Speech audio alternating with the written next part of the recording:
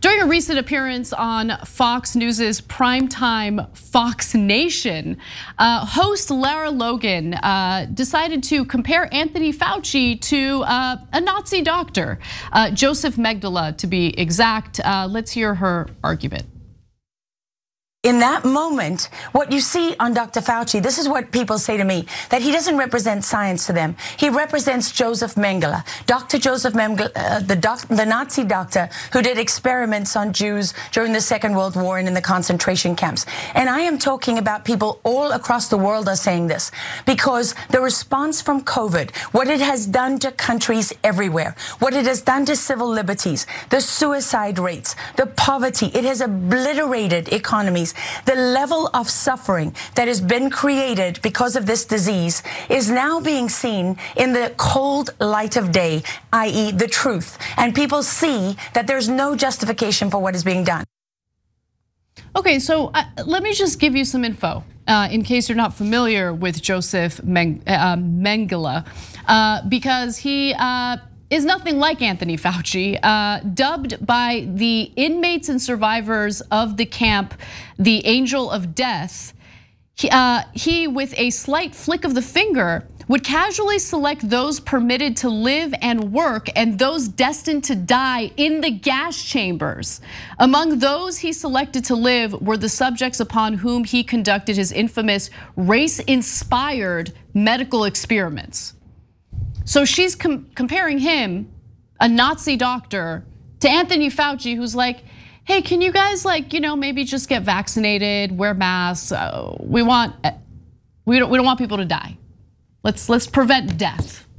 But Anthony Fauci has to be the culture war symbol for the right wing.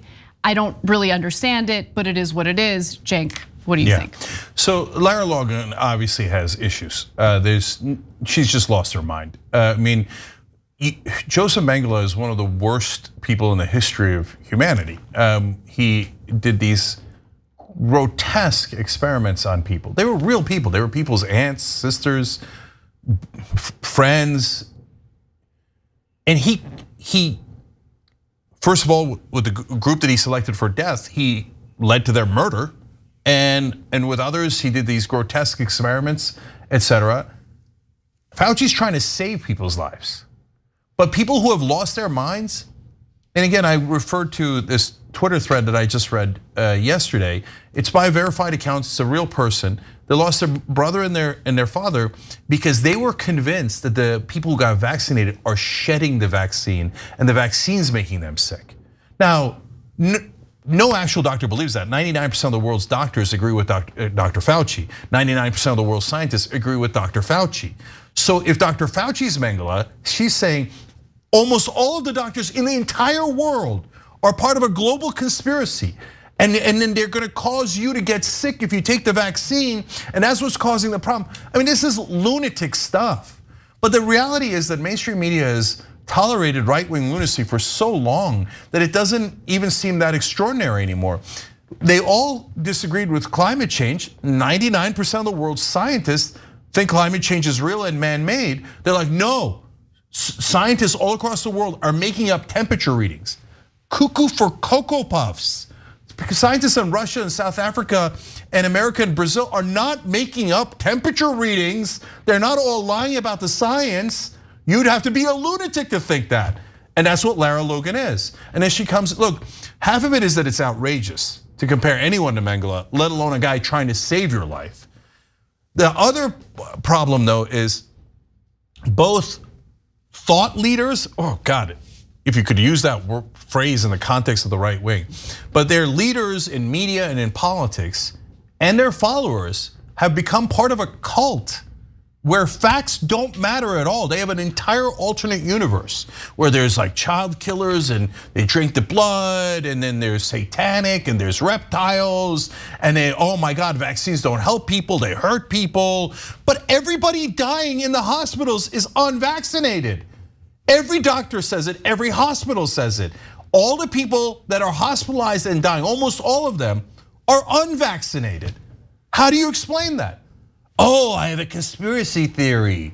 And it's because all the doctors are like the Nazis. Now doctors are Nazis.